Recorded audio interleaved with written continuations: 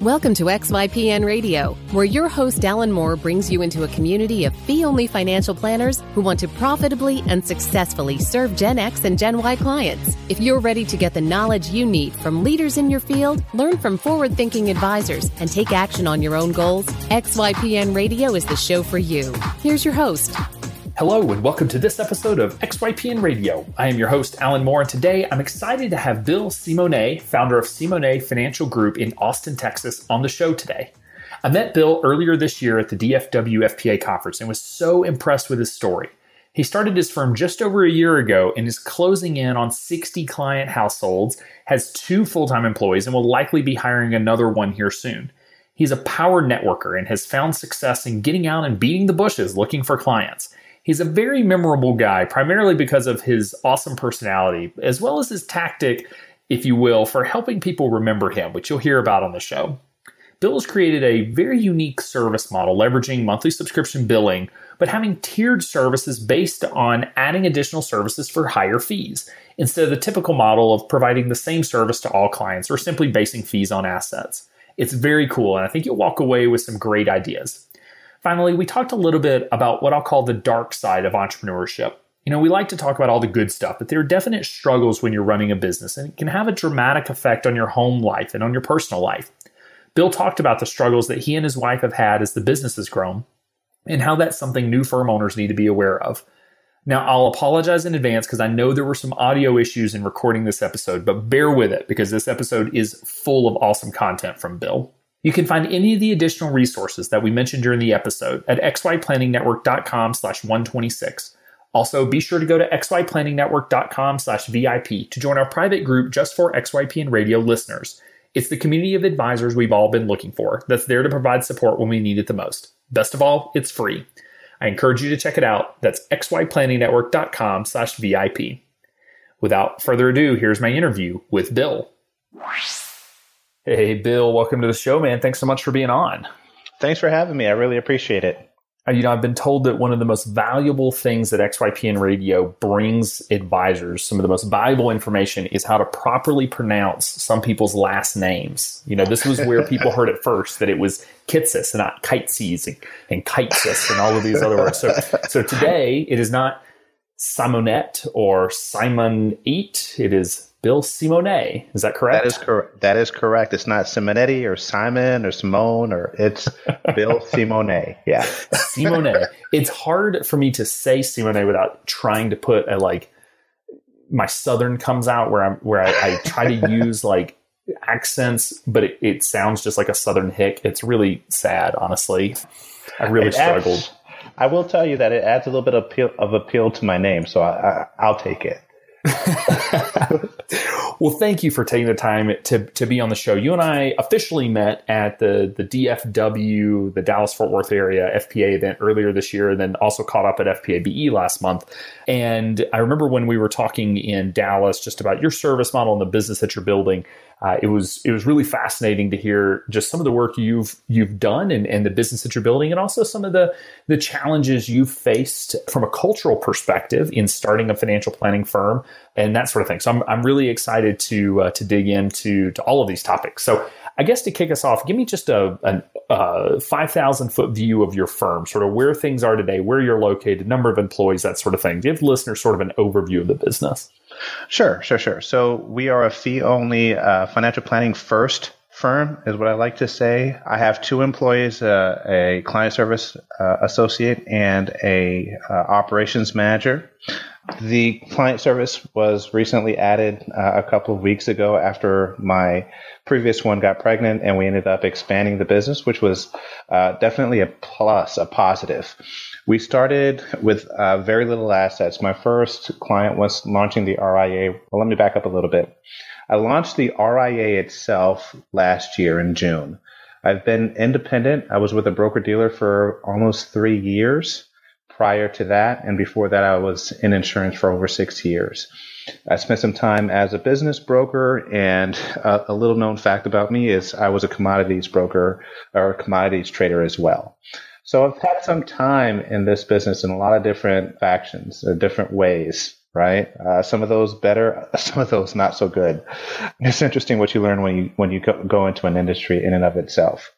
We have a little bit over 50, we have 58 clients, 58 client households. We went from 300,000 to right now we're hovering just below 10 million in assets under management. And that's from June of last year till today. 15 months. In 15 months, you have 58 clients and almost 10 million AUM. Yeah. Mm-hmm. And 2 employees. That's incredible. Do you mind if I sort of, where is the revenue of the firm today then? The primary revenue source actually is our financial planning services, because all clients that come into my firm, at this point in time, all clients that come into the firm come in underneath a financial planning agreement. And at some point in time, they choose to migrate their assets over to the firm. Yeah, and I definitely want to dig into the service model. So, so it sounds like planning fees are driving the bulk of the revenue, so that 10 million isn't even indicative, which is fantastic. You're growing pretty fast. We are. It's whirlwind. Now I'm actually looking at one of the best adages that I've learned, and I've learned this through experience, is hire before you need them. So I'm currently looking for an associate advisor that's going to be able to come on board and help with some of the preliminary planning and helping with managing the planning process, so that I can continue to focus on bringing in new clients. Actually run it like a business versus having a glorified job. So are you looking for an associate that'll be there in Austin, Texas, or are you open to virtual positions? I'm perfectly open with virtual positions. Clients are all over the country. And that's an interesting thing about our business. I don't actually have to see them face to face in order to work with them. All right. Well, you're going to get 30 applications after this podcast recording goes live. So be prepared. You have been warned. For any associate advisor. They'll help me out. No worries. I've got a staff. By the end of this podcast, they're going to, I think folks are really going to want to come work with you. So you already touched a little bit on the career path, but just sort of walk me through, I guess, your path into the industry and sort of, is this what you always thought you were going to do? And how that led you to the decision to launch your own firm last year. Yeah. Well, Alan, I've known I wanted to be a financial planner since I was 5 years old. Wow. No, I'm kidding. That's that was a thing when I was 5. No, not at all. This was a falling into. Before my professional life, I was in the Marine Corps. So in the Marine Corps, I joined the Marines. I had a year of college, and then I dropped out and went to the Marine Corps at age 19 to really despite my parents, because they were going through a divorce and they were separating and they were having all kinds of issues. And so I wanted to have a reason to kind of say, hey, look, I'm rebelling now, because I grew up in an island household. And it kind of backfired on me. I got the reaction that I wanted from my mother. She was like, oh no, why would you do this? But I'm proud of you. You're going to be great. And then my father was like, oh my God, you're going into the military. That's right, son. You do that 25 years. It'll be perfect. And if you die, it's okay. We'll accept you and we'll remember you. And I said, okay. I was hoping you were going to be a little bit sadder, but that's okay. I'll take it. And I went on my first combat deployment when I was 20 years old. At 20 years old, I was deployed to Iraq, and I was overseas for 7.5 months. And when I came back, I had more money in my pocket and more money in the bank account than I had ever had in my life. And that was one heck of a learning experience, because in my household, when I grew up, we didn't grow up with money. We didn't have anything. There was always an entrepreneurial drive, but understanding of savings for retirement, insurance, those things, that wasn't a conversation that we had in my house. So I didn't really understand how money worked. And also, I was a young Marine with a jag of cash in my pocket. So at the end of my first deployment, I did what most military service members do. When you get out of the military or when you come back from a deployment, you either buy a car, you go on vacation, you go to Vegas and blow a lot of that money, you get a really nice place to stay, you get somebody pregnant. It's so true. I mean, if you go to a military base, whenever a unit comes back from deployment, it looks like a brand new car parking lot. Like it looks like a dealership. Absolutely. There's so many new cars. There's so many new things. There's so many money. There's money that gets spent, and 1st and 15th are the best days to be near a base. Well, for me, I didn't get anybody pregnant, but I got a nice place. I paid cash for a car, and I took a little bit of a trip, and that was kind of fun. but I blew through my cash really quickly because I didn't really understand what I was doing with it. I thought that, I had a job, I'm making money and I have money in the bank. I'm rich, until I got into a car accident and I totaled a Range Rover that I paid cash for. And I only got half of the value back from the insurance company because depreciation is a thing that I wasn't aware of. And I was like, well, God, how much money do I have left? And I was looking at my bank account and I only had like 1,500 to 700 to 500 to 300 to almost next to nothing. I had spent all this time in the desert. I spent all this time fighting for this country, and I had nothing to show for it. I blew through my cash. And my story is not unique because a lot of the guys that were deployed with me and were in my age bracket pretty much did the same thing. What changed for me was I said to myself, there's got to be a better way with this, right? I don't want to move back home with my parents, with my mom. I don't want to be dependent. I've got to be able to make money on my own, and I've got to be able to save and grow for the future. So I started doing some research and looking for opportunities that would allow me to move forward. Some of the guys that were with me in the reserves at this point in time had small businesses and were business leaders. And so I decided that business was going to be the path for me.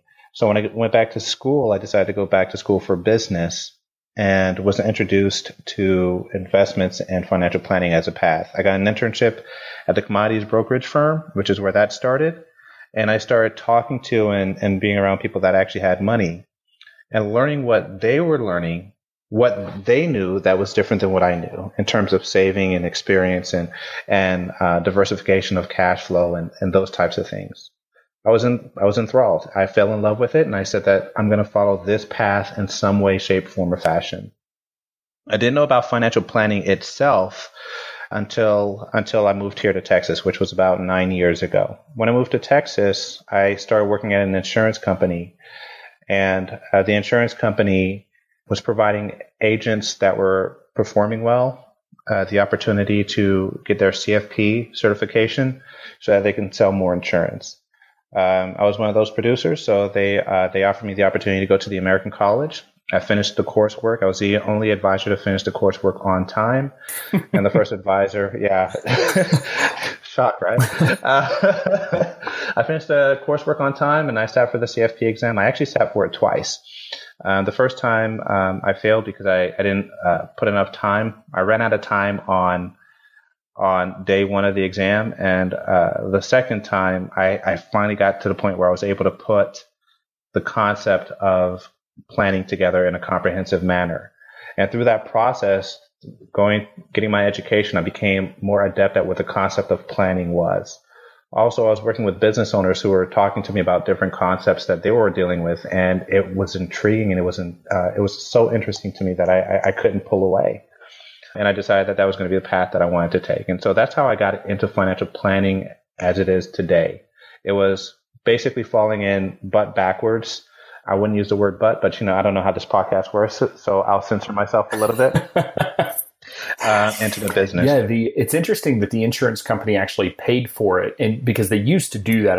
I'm not aware of any company, broker dealer, or insurance company now that does that, simply because of the fiduciary rules and all of that the CFP requires. But it's nice that they did for you at that time, because it's a nice bonus. Yeah. Also, if they're still doing it, it's probably they probably stop because they start losing advisors. The financial planning process for me meant that while I was able to provide more quality service to my clients and provide better advice, information that was useful to them, I sold less insurance. And the less insurance I sold, since my paycheck was based on that, the poorer I performed. So it became less and less of a fit, and I wanted to move into something that was more befitting of the education that I had received. So then, was this sort of when you started getting into some of these other areas like commodities trading and that sort of thing? No, commodities trading happened first. So, okay. Yeah. So commodities trading happened when I was in school. I interned at a commodities trading firm, and that was a terrible experience. I learned how to work on the phone. Right. I was a monster on the phone, but it was a true boiler room setup. It was not the best experience ever in terms of an intro to helping clients, because these were highly speculative investments and they were targeted to people with lots and lots of money. And me as this young 20-something-year-old kid on the phone talking to you about, oil and gas futures as the be all end all just wasn't the right fit. It was a great way of making money, but a terrible way of learning how to manage and invest. After I worked at a commodities firm for a year, and then one of the best pieces of knowledge and education I got was working at a brokerage firm, a business brokerage firm, where I was able to work with a well-established CPA who specialized in business valuations and the buying, selling, and mergers and acquisitions of small to medium-sized businesses in South Florida.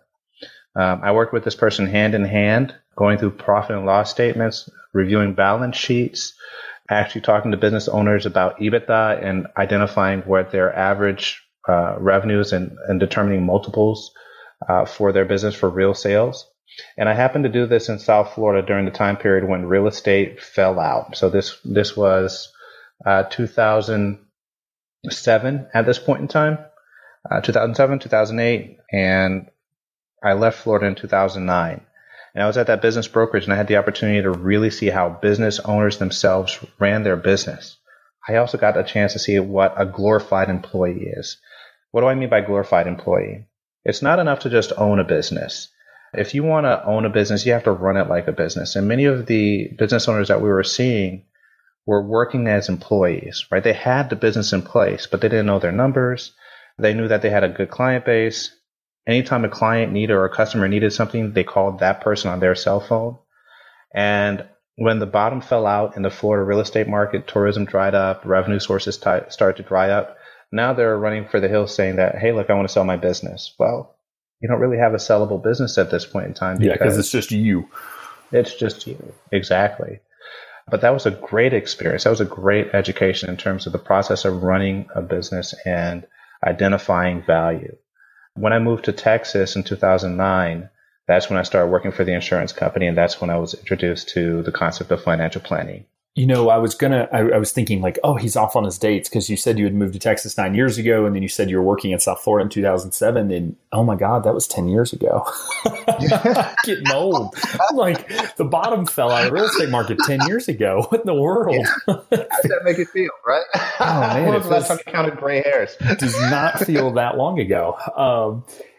So fast forwarding a little bit, you have this background in sort of personal finance in a lot of different areas, or I guess financial services in general. You get your CFP. What was the determining factor for deciding to launch your own business? I guess what was it that made you decide that was your path instead of, continuing to work inside of another financial planning firm or whatnot?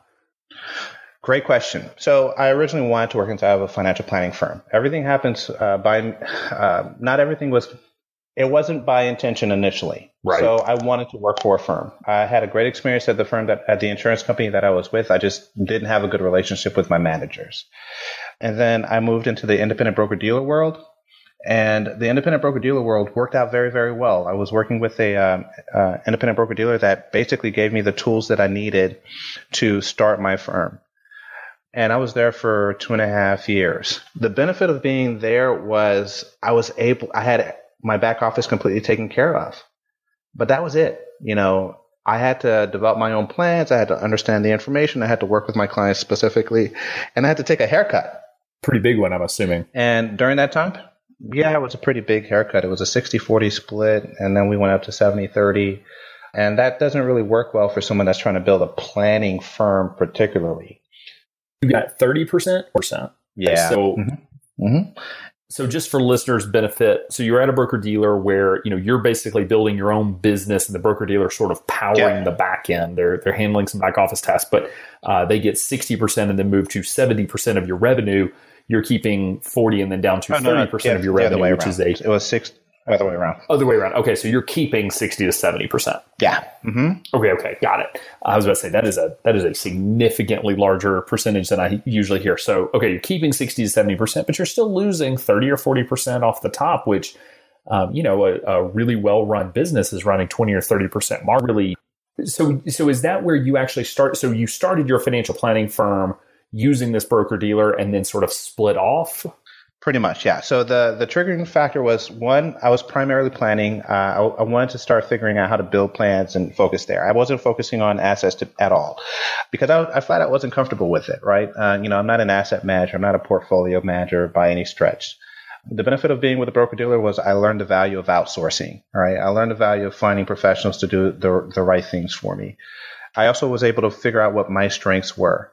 Now, the broker-dealer that I was with, while they provided great support, it just got to the point where it didn't make sense for me to keep on taking the haircut and pay technology fees and then pay E&O and then pay all these other fees to the broker-dealer when, in essence, I wasn't using their technology platform. I had figured out what worked best for me. I wasn't using their portfolios. My clients were coming to me for planning. They weren't providing me with any financial planning recommendations or financial planning support, so it was all my work. Why am I still taking a haircut? And at this point, now I'm doing research on what it means and how to start my own RIA. What's the next evolution in my business? That started pretty much February the year prior. What I'm doing, February of 2015, I'm not looking into this, and I'm saying, okay, there's a couple of choices out here for me. I can continue down this path. They're providing good research and great support, but there's a lot that I'm doing on my own, and it doesn't really make sense for me to take out this haircut. And we continue down that path until the broker-dealer itself goes through a restructuring, and then they send out letters, and then they get bought out by another company. And it seems like every month I'm getting a notice from my broker-dealer themselves saying, hey, we're doing this big change. It's not going to affect your clients, but it might affect you. And so February of last year, I began the process of creating my own RIA. And that goes from February to June of 2016. All right. So when you were transitioning over to the RIA, were you able to bring your clients with you, or did you have non-compete, non-solicitation in place? Oh, man, that's an amazing question. So this is the big difference between being a captive agent or working for a large corporation or organization to being independent. When I left my insurance company, I had a non-compete and non-solicitation agreement. I couldn't take anything with me, or so I thought. I walked away with nothing. I was literally walked out of the door when I told them, hey, look, I want to go into planning, and this isn't the right fit. Walked out of the door. Computer was taken. All information was stripped from me.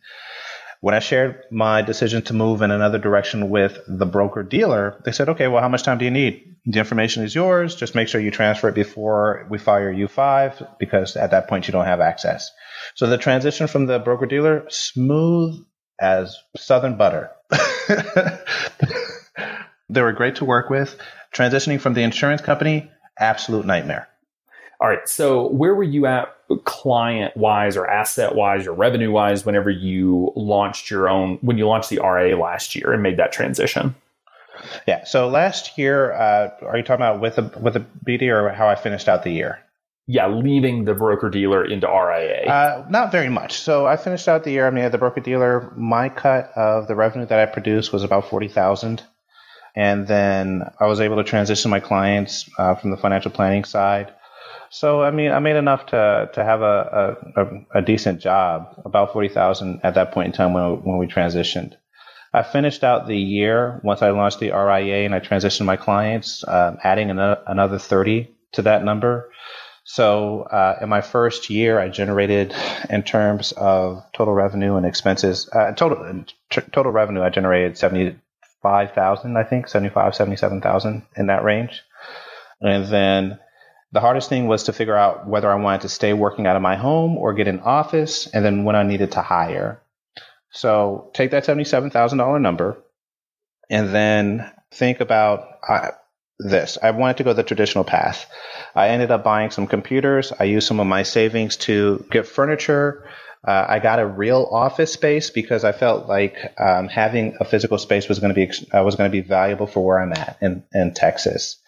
Along with that, I had kids, and my children when they run around my house during a conference call that doesn't really bode well. If I have to tell a client that it's bring your kids to work day every other day, when they hear kids laughing in the background, or dogs barking, "Daddy, when are you gonna get off of the phone? Daddy, nose biting." No, so it was like, okay, I need an office. I need to go somewhere. So just so I'm clear, you separated from the broker-dealer, you started the RIA in June. How many client relationships did you bring over to the RIA when you were getting started? 15. 15. 15. Okay. So you've gone from 15 relationships to 58 relationships in about 15 months. That is insane. So just the growth rate. I mean, that's 4 clients a month. I did a lot of marketing, it's 4 on average, but I think what worked well for me, Alan, was the fact that I had some time to develop a system, right? And then once I had that system in place, all I had to do was work it and then work it studiously. And the clients grew month to month to month to month. Some months were better than others, obviously, but it took a lot of figuring out what exactly I wanted to do and how I was going to work with my clients, and then just literally working my system all the way through the process. So I definitely want to dig in, because I can't let that type of growth rate go, and dig in on what's working for you from a marketing perspective. But when you were making the transition, what was the conversation like with your clients? Because I know we have a lot of listeners that are in a similar position where they have some clients, or with a broker dealer, they're thinking about going independent. And it's sort of it can be an awkward conversation on like, hey, I know I sold you these products, but like they weren't what's right for you, and now I want to do what's best for you. How did you manage, or I guess what was that conversation like, and how did you manage some of those issues? Sure. So the way that I positioned the transition for me was by talking about the growth of the industry and the expansion of my fiduciary responsibilities to my clients. So I told them that I wanted to continue to grow and be able to provide them services that were more efficient for their needs. I didn't talk to them about changing products or any of those things, but I said that I wanted to continue to focus on the planning aspect of my business, and I would love for them to continue to work with me. I brought over 15 clients with me. I lost probably 30 or 40. Yeah, that stayed with a broker dealer, because the idea of moving to a small, non-established firm, even though I was with the broker dealer, just seemed like unrealistic for them. It was like, I'm not going to go work with a guy that just put a shingle up, until they saw my persistence and my professionalism. And that's a pat on my own back, I guess. You're allowed to do that nowadays. And those clients that moved over with me were really a godsend. Because they believed enough in me as a firm to say, okay, well, I've been working with you, Bill, for a year, 2 years, 3 years, whatever the number was at that point in time. Okay, you're my guy. I'm going to stick with you, and wherever you go is where I'm going to be. So I had you got to have that confidence to have that level of a conversation, because if you don't, they'll shy away from you. They'll say, well, you know what? I think I'm just going to stay where I'm at. And also realize that not everybody's going to come with you. Some clients just don't want to move, and they'll stay where they are. And if that's the case, be okay with it. So 14 moved with you, or 15 moved with you. Did any of the clients that did not move, did any of them come later, or was it pretty much the 15 that moved and everyone else stayed put long term? The 15 that moved, and then I had a few come afterwards. Of the 58 clients that I'm currently working with now, 22 of them were previous clients. So I generated the remaining portion were new clients. Yeah. So you were obviously having success from a marketing and sales standpoint when you were at the broker dealer, because you generated a lot of business there. So were a lot of those clients being given to you by, some senior advisor from the broker dealer, or were you out sort of hustling and drumming up all of the business yourself? I had to build my business completely on my own, with the exception of 2 clients that were orphaned and then were transferred to me. Everybody else I generated on my own. I built every client pretty much from scratch. So what was your marketing strategy and sort of marketing plan that was so effective when you were at the broker dealer? And then sort of how has that evolved with the RIA, as you've continued to grow? So we'd actually have to go back one step from there to the insurance company, because for all of its pitfalls, I think the biggest value, everything that you do is a learning lesson. Let me start there. At the insurance company, I learned how to be willing to communicate and how to put myself out there, because I had to knock on doors. I had to dial for dollars. I had to go to networking events. I had to do all of these things. Imagine this tall black guy in a suit going to every single networking event that happens. And I used to introduce myself as Mr. Tall, Dark, and Handsome, right? Because I was the only one in the room. So it worked. I had a hook. And in having that hook, it was hard for people to forget who I was. So if I picked up the phone and called them and say, hey, this is Bill, Mr. Tall, Dark, and Handsome. We met at X event or Y networking party. I wanted to give you a quick call and introduce myself and my services to you. That's what I did. And then I would go to events where I would be the only one in the room. So outside of industry, I wouldn't go to, like networking get-togethers like BNI groups and things of that nature where there were forced leads. I would go and I'd sit at the bar. I'd have a beer and I would talk to anybody that sat next to me. And if they didn't want to talk, great. I'd turn to the other side and we'd have a conversation.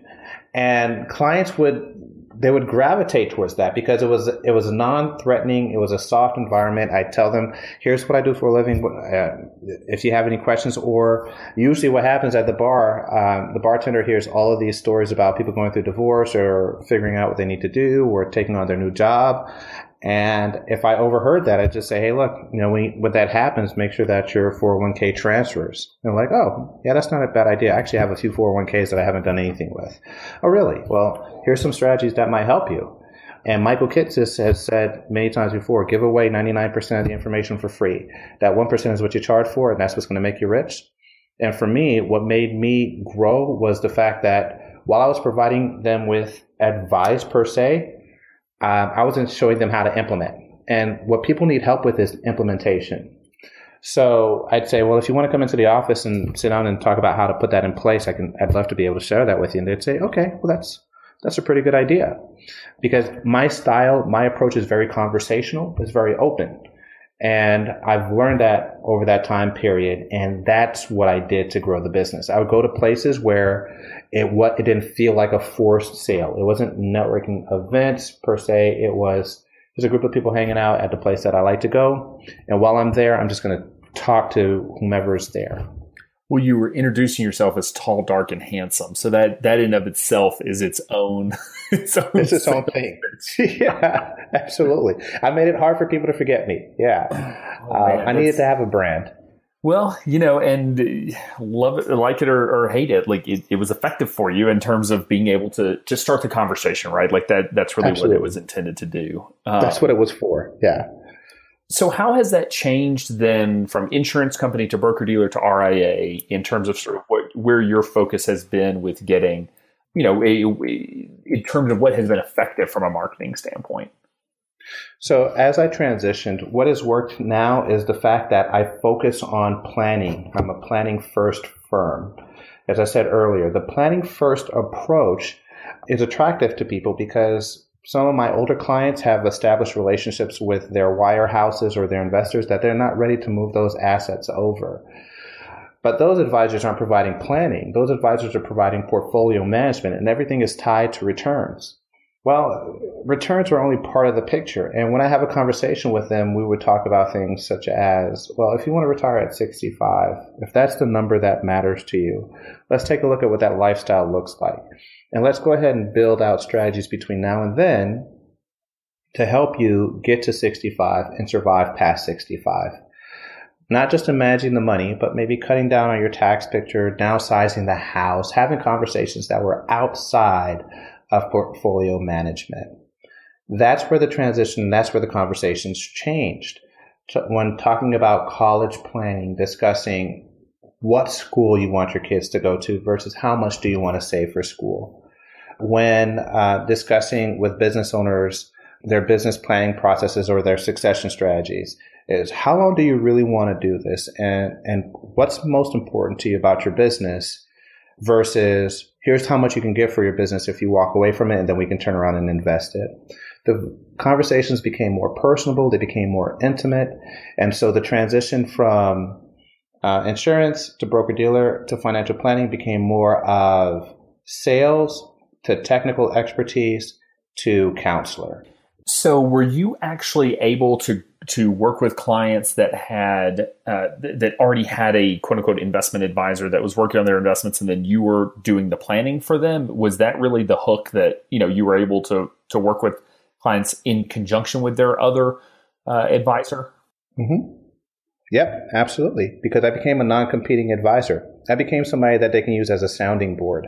They can pick up the phone and call me and ask questions and not have to worry about whether or not I'm going to ask them to make another investment or buy more insurance or make another trade.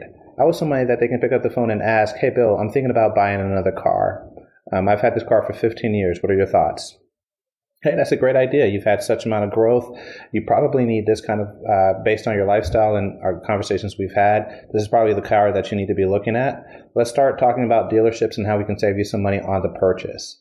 No, that's awesome. And I'm not sure I've heard any advisors specifically say that was their target, was really, usually when someone has an advisor, you're trying to talk them into leaving the advisor, and you took the opposite approach of just show them what you do. And most likely those folks are going to move those assets over to you at some point. Exactly. Because now they're just paying a fee to have access to my time, my expertise. I don't care who you work with. You could be at Morgan Stanley, Merrill Lynch, wherever. It doesn't matter, because at the end of the day, you're paying me for my time and my expertise. Now, over time, you're probably going to want to consolidate some of that information, because what I may say might conflict with what your planner says. We'll use the car as an example. This is a real case where I had a client that needed a car and wanted to pull money out of his portfolio and was completely talked out of it by the broker, because the broker said that they need to keep the money in there so it can be invested and he could drive the car a few years longer. My argument to the client was, look, it's your money. Let's talk about the time frame for the purchase so that we can avoid capital gains. But you need a car, and if that's what's important for you, use the money that you've saved so that you can get what you want. That's what the money is there for.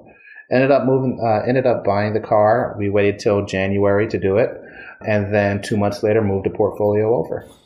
So is that still sort of your strategy, I guess, in working with clients? Is that sort of that has continued and still the same, I guess, work that you're doing now? That's exactly right. That's our core process. We're planning first. We start with planning, and all clients sign up with a planning package based on what level or what life stage they're in. And then over that time period, whether they have no assets or they have a large portfolio or they're high net worth, we talk to them about their investments and help them figure out how to use those funds.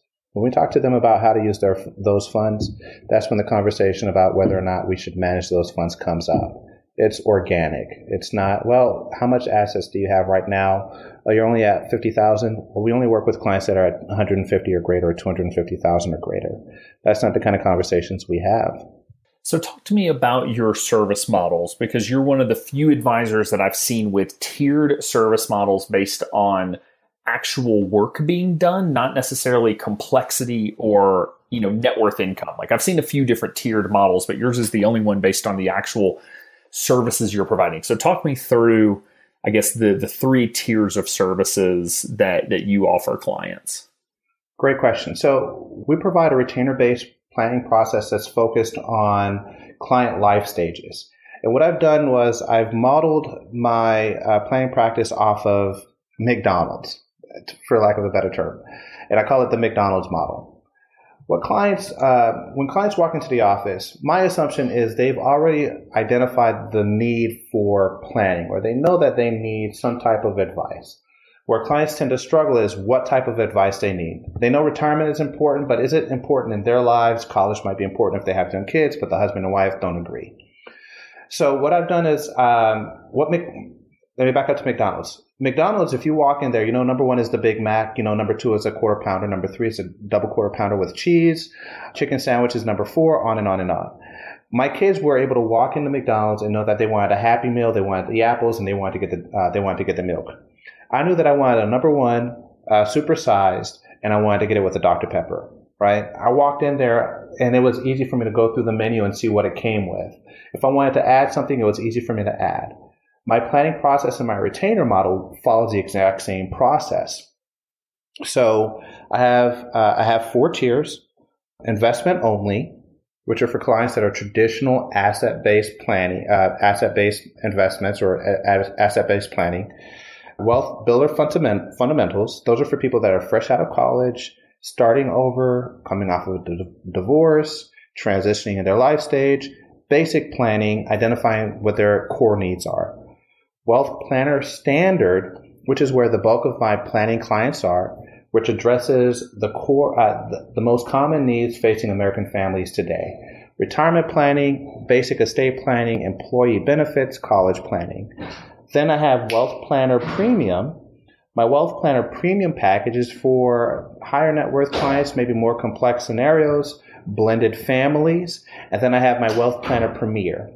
The Wealth Planner Premier is the full CFO type package. If you want someone that's going to be available to you Monday through Saturday, if you want someone that's going to help you with both business and personal issues, if you have custom needs that needs to be completely tailored, that's what that package is for. Each one of those planning packages has a set price point, a set number of hours that comes with them based on my experience working with clients. Comes with a written financial plan, and it works with that client over the course of a year. The reason that I follow this model is because it takes the onus off of the client to decide whether or not they want to call me for a conversation. Since we're not billing on an hourly basis, they know that they have a set number of hours. Since they're not trying to figure out what planning methodology matters to them, we can actually go through a living financial plan and adjust that plan over time as it's necessary. If they want something completely custom, or if they're just a pain in the ass and they want to be very complex, I've got a planning package for them, and then I can custom tailor the pricing point for them at that planning package. And I also provide all of my clients with a worksheet that's called Financial Planning Areas Defined. That worksheet tells them every area that I provide planning services in, so that they understand what the definitions are of each one of the planning areas in each one of the planning packages. So you have a lot of different service packages based on, in trying to cater these services to your clients. Do you or your clients ever feel confused with the different packages and being sure you're taking care of your clients in the right way? Or have you found a way to be able to provide it appropriately, I guess? Great question. So I've simplified it for them. So when they walk into the office and we have our conversations, first and foremost, are we coming in to discuss business planning needs or personal planning needs? Well, that tells us which level we're going. We're either going retail, business, or institutional. Okay, let's talk about where you are right now in your life stage. Do you have young kids? Do you have old kids? Are you married, second or third marriage? That tells us whether or not we're going to be looking at Wealth Builder fundamentals, or if we're going to be looking at Wealth Planner Standard. Are you a high net worth client? Do you have multiple properties? Your Wealth Planner Premier or Wealth Planner Premium? How much time do you actually have to dedicate to this? If you have a lot of time to dedicate to this, and this is something that you want to work towards, then we start with the smaller packages. If you're an engineer and you have a complex schedule and you don't really have time and you just want me to implement, now we're in the higher end packages. So the packages in and of themselves kind of guide the client to where they want to be.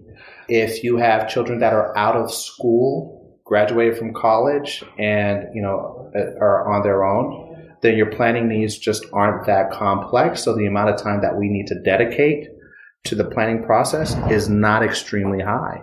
That way we can look at the smaller planning packages. The benefit of that is that it also means that when those assets come over for those clients that are at that life stage, their assets are higher. So now I'm compensated on both the planning process and the assets under management when those assets come by. Okay. So you're able to sort of walk them through that process. Mm-hmm. So do you ever have trouble in the back end sort of tracking which package clients are signed up for and therefore how many hours they're getting and what services they're supposed to be getting? Or I guess what is your mechanism for monitoring all of that? That was the hardest part of putting together the packages. And it wasn't determining which package they were on. It was tracking the hours. Because if a client sent me a text message or if a client picked up the phone and called, if they called my cell phone, which is what they used to do initially, then I had a problem because I didn't have the time to go back and put those hours in. Now, my phone system connects with my CRM. So when a client calls, I get the amount of time that they've called, and I can add that. Also, I use my CRM for managing our calendar, so I know how much time they've spent with us. I don't have to do any excess tracking. It's not difficult at all. Also, since now that I have a part-time assistant, or I have the client service associate to track some of those tasks, I don't have to worry about it. I know that it's being followed up on. So what is your CRM and phone system that you're using? I use Redtail CRM. Their CRM, I've been using them since I went to the broker-dealer. So I've learned to become very comfortable with their platform and their process. And I use Jive as my phone system. It's a VoIP phone system. We have 2 phones in the office, one in the conference room and one up front. And the Jive phone system also connects directly with my cell phone. So if I'm out of the office, it'll ring through to my cell phone. Gotcha. Okay. So I've used RingCentral in the past. Jive is a competitor. So VoIP, voice over IP, is what that stands for. So it just means an internet phone goes across the internet instead of the phone line. So that's very cool that it'll actually pull up the record automatically to allow you to more easily track time and tasks and that sort of thing. Yeah. Mm-hmm.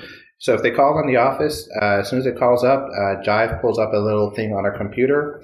That's another thing that I did to kind of control it, to follow more of the business growth process. We all use the same computer, which are Microsoft Surface Pros.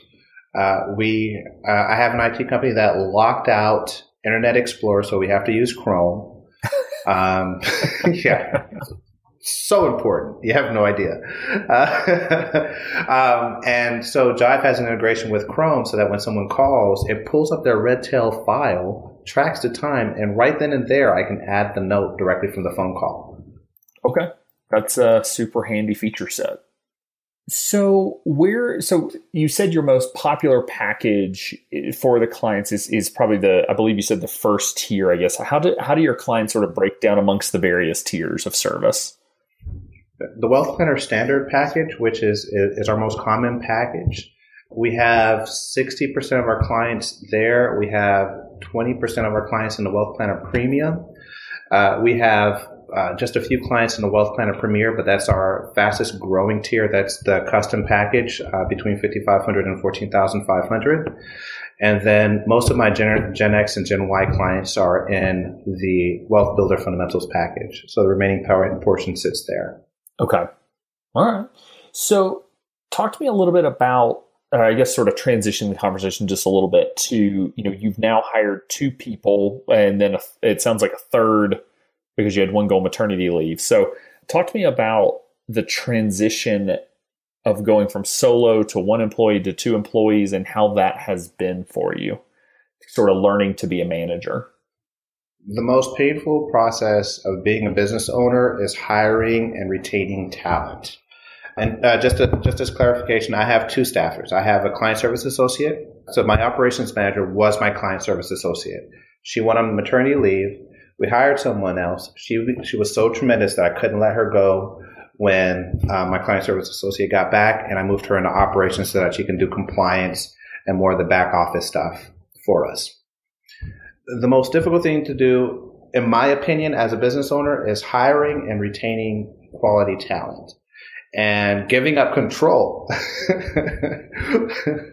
That's so true. Last year when I made my transition to the RIA space, I thought I could do it all. I was like, okay, I can do all the paperwork. I'm going to go out, I'm going to get my clients, and then when they come in, I'm going to have the paperwork prepared, and I'm going to track the time, and da-da-da-da. Right?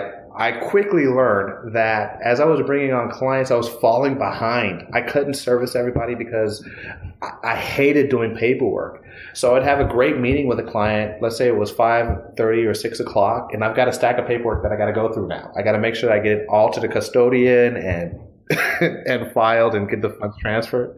Oh my God, what a nightmare.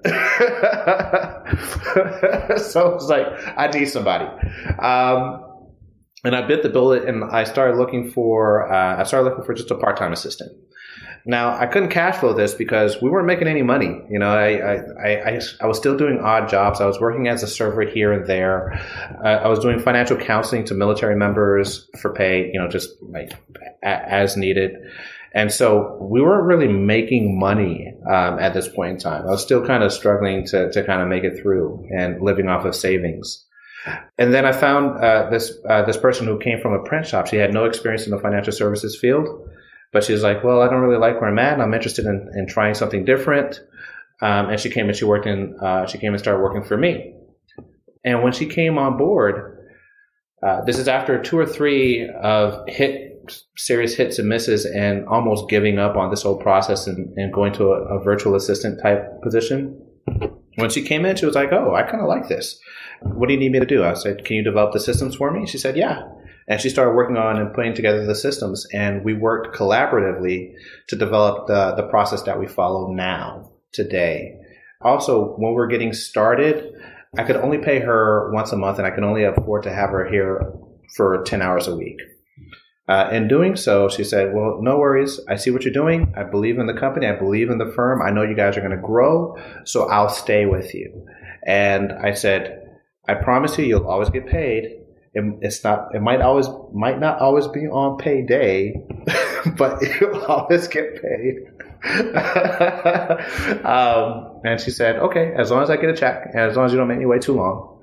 And she has been with me since then, and she's one of my strongest believers. She believes in the culture, and she believes in what we do. She's the one that's moving into operations, and she helped me find the client service associate that took her position. So how was it for you to become a manager? I mean, it's a hard thing to, it's a hard thing to learn without doing it. So I guess how has that education process been for you, learning how to go from, doing it all to actually delegating and managing people? I lean on my experience in the military for this. So when I got out of the Marine Corps, I was a corporal. I was a leader of Marines. I had a small team that worked underneath me, and I had worked through that process of seeing good leadership. I understood the value of delegation and having honest, frank conversations with staff. That part wasn't incredibly difficult. What was difficult was asking, well, what are you comfortable with? How much responsibility can I put on your shoulders and trust that you're going to get through? Because for a long time it was just me and her in the office, it was really easy to have those conversations. It got easier to have those conversations. Hey, here's what I'm looking for. I want you to be able to have all the documents and paperwork filed within 24 hours. I need to know that you're able to follow up with the client within 72 hours if they're coming in and they're asking questions. Can you do that for me? Sure. Okay, I want you to go ahead and document that. Make sure we have a process to follow. Now there's a process there for that.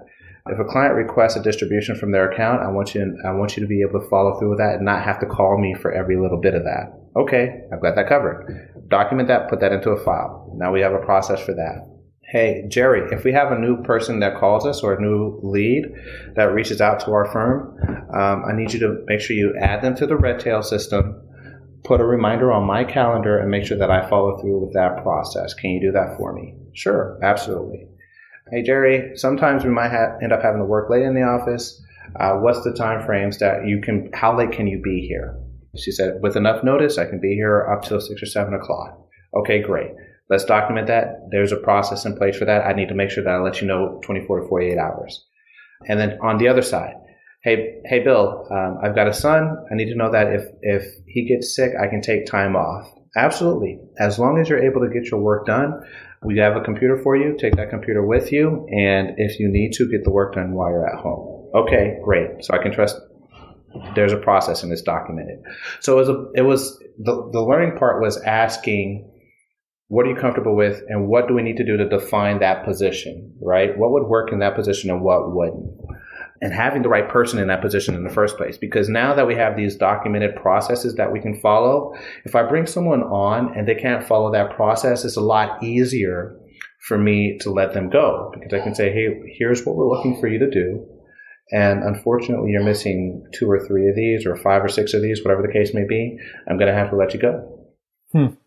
I love it because I think it's one of the hardest things to do as a business owner is actually sit down and start documenting, because you're used to just doing everything. It's super easy for you to do, just get it done.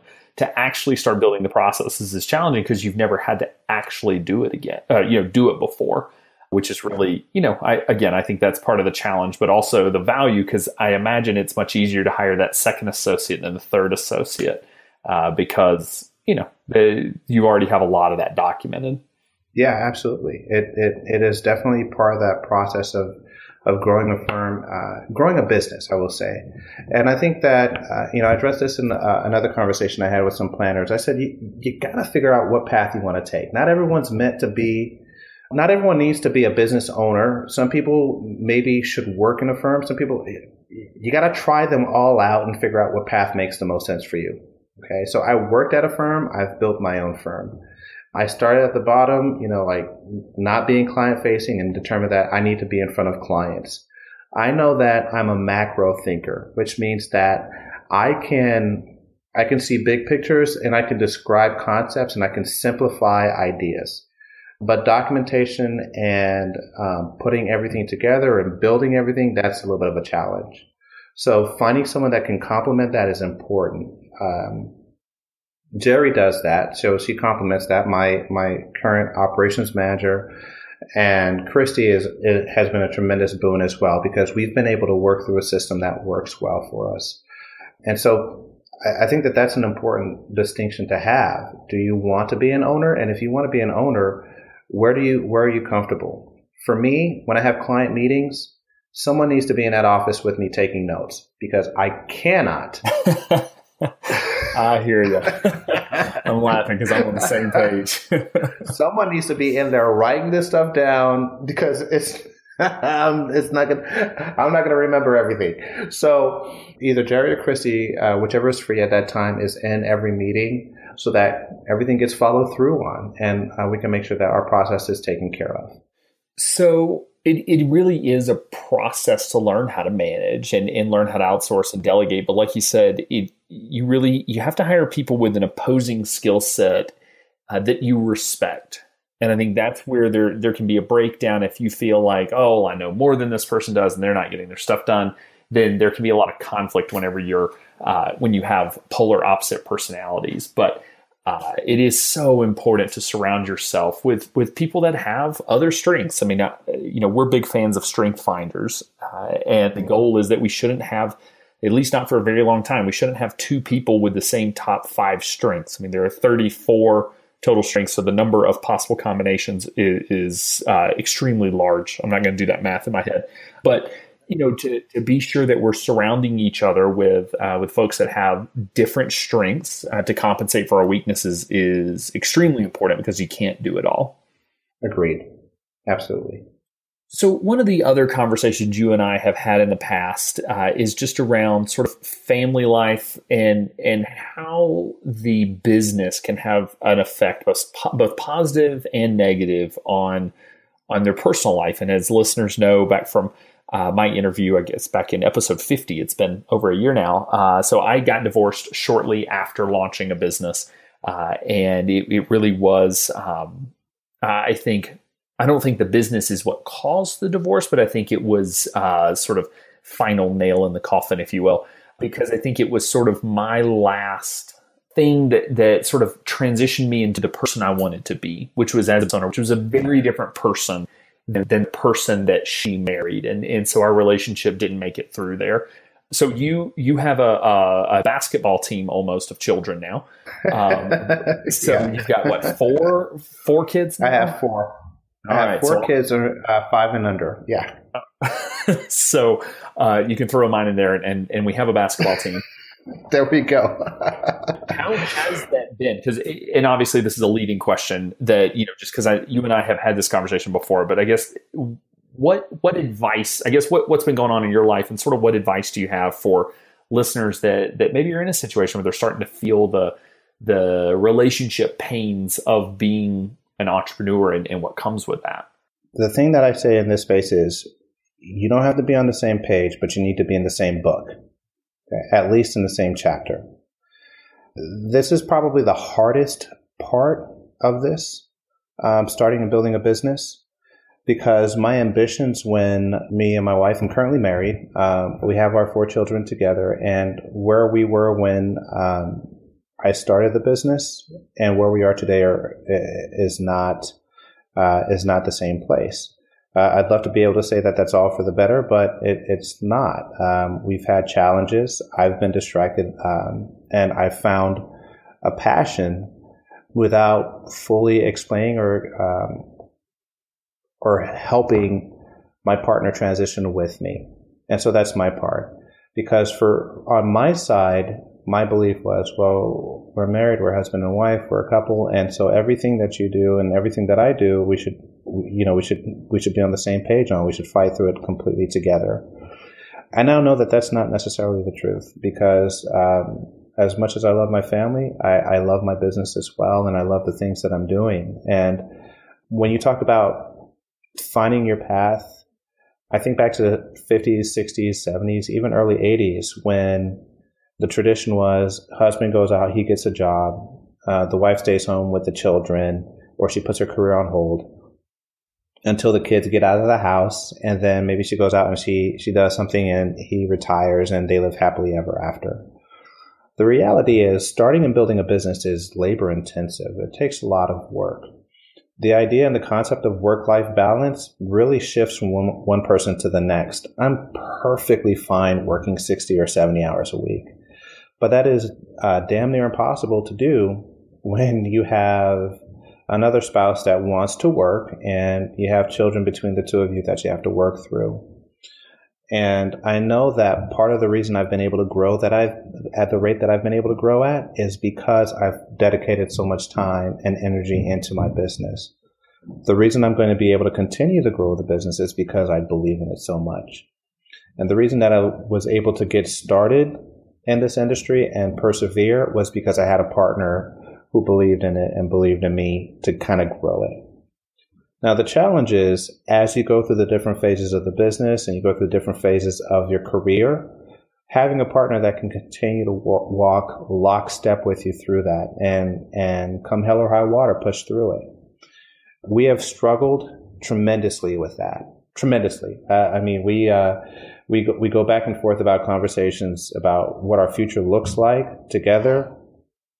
And one of those critical questions was asked of me pretty much this week. And, here I am ripping off a Band-Aid and being fully open and fully transparent. The question was, hey, honey or Bill, if I asked you to walk away from this business, what would you say? And my hesitation, I had to stop and I had to think about that. And I said, no, I wouldn't, because I love what I do. And I think I have a tremendous impact. And it's hard to find a passion and a strength. Some people will say it's hard to replace your family and those things, and I absolutely agree with that, because your family is your family, your kids are your kids, and they're part of you. But I know where I am today, and I know that to continue to be successful, it's going to require sacrifice, and some of that sacrifice. Let me back up. The sacrifice that it takes is you have to determine how much of it you're willing to take and where that needs to go. For me, some of that's personal, some of that's professional, but I love what I do. I love where I'm at. I'm not afraid to dedicate my life to what I do because I believe in it so much, and I didn't have it growing up. I didn't have access to an advisor. I didn't know how money worked. I didn't feel the ability to impact the lives of the people that I support in the same fashion. And I know that it's a struggle for my partner because so much depends on her at this point in time with the kids. And I do want to be supportive and I do want to be there for her, but I also want to grow my business. So in essence, what I'm saying is starting and building a business can be challenging on a marriage and can be challenging on the relationship. It can be challenging for the kids, and you have to identify at what level and at how much risk you're willing to take in that space. Yeah, and thank you for being willing to share that and being so honest and transparent about it. It's the dark side of entrepreneurship, for lack of a better phrasing. It's the side that not a lot of us talk about, but I think a lot of us deal with. I know a lot of advisors that in their first year or two of business do get divorced. And, in the pre-call, you and I were talking about this a little bit, and I had said that, it's this nasty snowball effect sometimes of, the business is taking your attention, and then, things get a little rough at home. So you spend more time at the business, and then things get worse at home. And it's this self-perpetuating cycle that can be so challenging to get out of. But also, recognizing that when you are in a relationship, both partners have to have an appetite for risk and an appetite for the roller coaster. Even if your partner's not literally on the roller coaster, they're good, in that, I mean, they're not working in the business. They're on the roller coaster with you. And not everybody wants to be on that roller coaster. And I'm not sure that I don't think we even recognize it ourselves when we're starting the business, the roller coaster we're going to be on. And I'm not sure we always do the best job of informing or educating, I guess, the significant other of what life's going to be like. Right. Yeah. There's a book by Keith Weich. He's a Fortune 1000 business manager. He's an African American. One of the things that he talks about, there's a chapter in the book. I can't remember the name of the book. I'll send it to you in an email, and you can send it out to your listeners, where he talks about his second and his third marriage, and how as he grew in his profession and in his role with large companies, and his responsibilities grew, he had the challenge of trying to make sure that his personal life stayed on kilt and stayed on balance. And what I loved about that was he talked about finding a partner or being with someone that doesn't necessarily have to have the same drive as you, but has an understanding of why it's important to you. And being married or being in a relationship with your partner, that's one of the key aspects of it.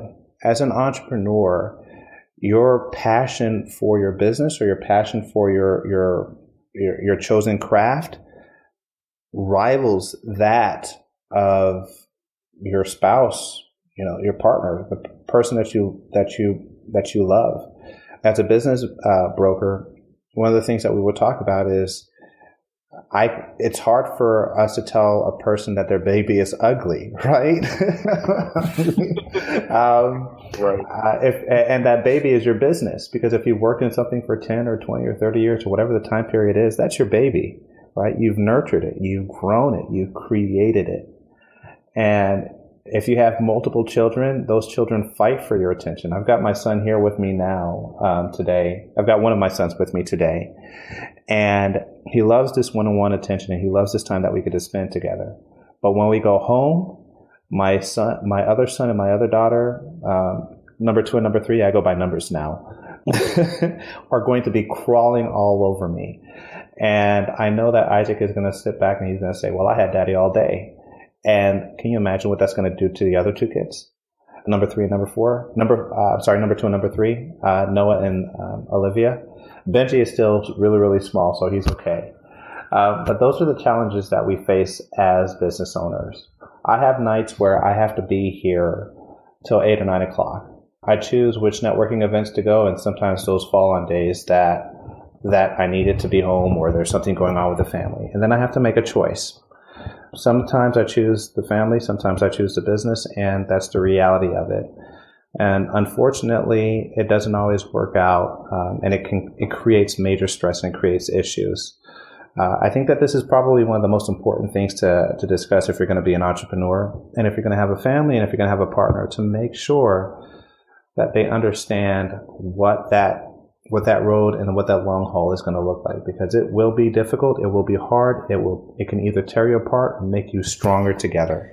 Yeah, I remember I was having a conversation with Carl Richards about this same topic, and I asked him, I was like, how do you find balance between work and family? And he said, there is no balance. There's a finite amount of time, and that time is going to get allocated however you choose to allocate it. X number of hours for the business, Y number of hours for the family, other hours for exercise and participating in faith-based whatever your faith is, like all of these various pieces are going to take your time. And there are times in our lives where we need to tilt the scales, where there are more hours dedicated to the business. And there are other times where we make the decision to tilt it back and more hours dedicated to family. And I think it's just important. One, I appreciate being willing to chat about this topic, just because I think it's important for folks that are looking to become an entrepreneur to recognize that this may come. I would actually recommend go ahead and get into counseling. Go ahead and find a marriage counselor so that you can have someone you trust that can talk through some of these issues as they come up. But also for the 1 or 2 year in firm owner that's starting to struggle, know that you're not alone, that this is something many of us deal with, again, on a that this is very common and very not talked about in our space. like I said, it can be overcome, and it can be something that makes you stronger, and it's also something that can break apart the relationship, and that's just the decisions that we make. There's no right or wrong; it just is. Mm-hmm. Absolutely, that personal balance, that personal drive, that ambition, what got you to that point in the first place. I credit my wife and I thank my wife for helping me find the path, because usually with each step that I've taken at this point in my professional life, she was there. But I think the challenge was we didn't together understand how much sacrifice and how much time it was going to take. And her expectations and her viewpoints and her background were different than mine. And so, that plays a part in all of that. So if this is going to be a passion, if you're going to be driven, if you're going to move in this direction, decide what kind of business you're going to have. That's where lifestyle practices come in, right? So if you can have a lifestyle practice that allows you to work with several, maybe 50 or 60 clients total. Maybe you're generating $200,000 or $300,000 a year at some point in time. You're vacationing every other week or whatever the case may be. And if that's the direction that you want to go, then that's great. You still have to build to that point. I don't want a lifestyle practice. I really love what I do. I'd like to be able to help as many people as I can. I'd like to be able to expand my office. I want to be able to take a month off in the summertime and then take 2 weeks off in the wintertime. And then that's it. And then just really enjoy being around people and helping change their lives. In order for me to build a business like that matches where I want to be and what my aspirations are, it takes a lot of work and it takes a lot of my time. Absolutely. So what's on the roadmap for you? What are you working on now as you look forward? And the business has obviously been growing very quickly. You're hiring. Sort of what's next for you in what you're going to be working on over the next, let's say 6 to 12, 18 months? Great. So I plan on, in essence, doubling my AUM, and I'd like to be able to, I don't necessarily want a license, but I'd like to be able to speak more on the process of planning and different pricing models. So I'd really like to be able to go into maybe the coaching space for advisors, and adding that to something to maybe help them be successful in building their businesses or identifying what type of practice they want to be. We're going to be adding an associate planner to the practice so that we can continue to scale the business over the next 6 to 12 months. And that's what our focus is going to be. I want to streamline this process even further and maybe help other advisors mimic or copy it so that they can be successful as well. Learn from my mistakes. I'm also starting, I just recently started a blog series called Advisors After Hours. It's a video blog where I discuss these things. I talk about my failures and my successes. I just recently published my most recent one, which talked about my first client, my first real financial planning experience. And I will tell you, I'll give you a little bit of a teaser. It was an absolute disaster. And it taught me the value of clear communication and focusing on clients' emotional and intrinsic needs versus their quantitative. And it's also one of the catalysts to my business model today. So I'm working on that. I'm working on that video blog series. You can find it. It's called Advisors After Hours, and it's on YouTube. And also, I plan on just sharing personal and professional successes and failures as my career continues to grow and blossom. I'd also like to be more involved with the association and when I say association, the FPA Association and financial planning in general to talk about diversity and inclusion. I am a Haitian American financial planner, and you don't really see very many of me. And so I'd like to be able to change that down the line and have our profession, our industry, have a better mix or be a better representation of what Americana actually is.